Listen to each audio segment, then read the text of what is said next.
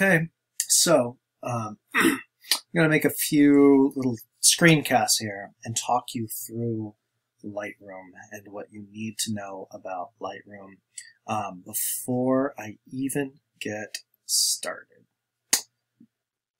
Let's see, what do I want you to know about Lightroom here? I'm going to open up the Finder window. Let's see, one, I want you to know that Lightroom is kind of like using Adobe Bridge and using Adobe Photoshop all in one. When I say Photoshop, actually the truth is it's more like Camera Raw, but that's a geek point. But the idea is that Lightroom is a place where you can organize all of your pictures as well as edit your pictures, okay?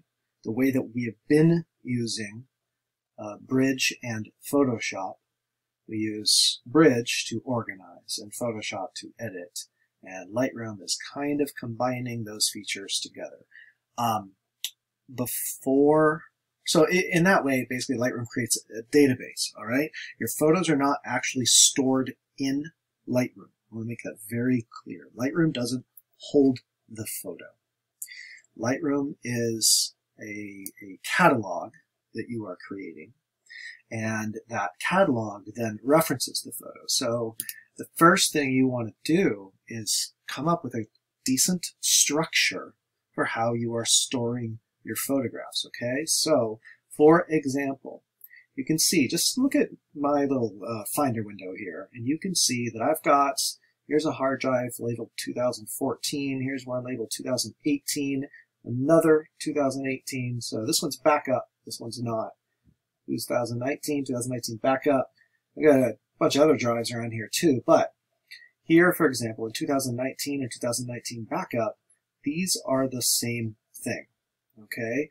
They're two different drives. 2019 is sort of my working drive, and then every time I add photos to it, I then back it up to this 2019 backup, and then every so often, I separate those two things. So the backup drive is in a separate location. I know it might seem a little paranoid, but you should be a little paranoid. Your drives are going to break. The internet's going to go down if you're trying to do things cloud-based. Like, there's so many different ways that you can lose your files. So you want to make sure that you have them in at least 2, if not 3, separate safe places, okay? Usually what I end up doing is I end up taking the backup drive and then duplicating that and then putting that in a different location entirely to make sure that I still have a safe backup. Nowadays, we talked a little bit last week about how you could use the cloud. I'm going to leave that up to you. I'm not experienced enough using the cloud now to swear by it. I do think that many of my concerns in the past, the idea that there's not enough storage space, the idea that it's too slow, maybe that is no longer the case. I just don't know. So I'm going to err on the side of having my duplicate hard drives here. Now inside this drive, 2019, this is my current drive. And I know it's not 2019 anymore, but you'll see that's just the name of the drive because I set it up in 2019. And inside there, you can see I've got some older stuff and I have this new 2020 folder. In my case, I then create different categories, okay? Business is for things I shoot for money. Life is, well, everything else that I shoot. I'm going to go here into the life folder and just show you that here I also, when I add photos to my folders, I do so by year _month.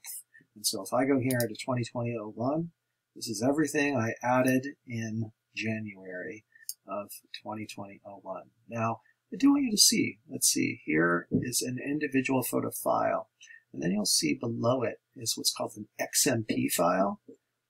If you look at this folder, 2020-04, the reason I show you this one is because you can see the same thing, the numbers and the XMP files until, there we go, right there.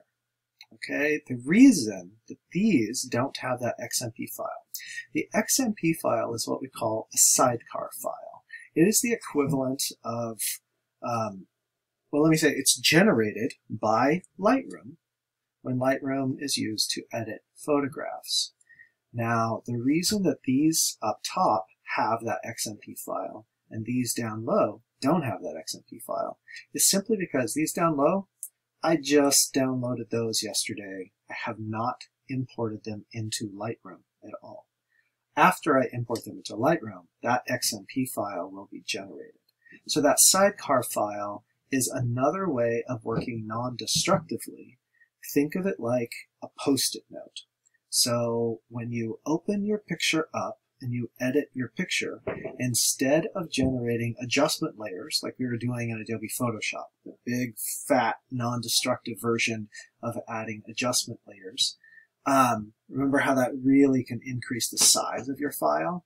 Doing this right here, it's just a tiny little file that's like an instruction sheet. So in my mind, it's a Post-it note where you write down, make it 20 points brighter, lighten the highlight, change this, change that, etc. And then you just stick it to the file. It's like a little parasitic file that is stuck to it. So the technology here in Lightroom, and also within Adobe Camera Raw, is this style of sidecar file-based non-destructive workflow. Trying to think if there's anything else that you need to know.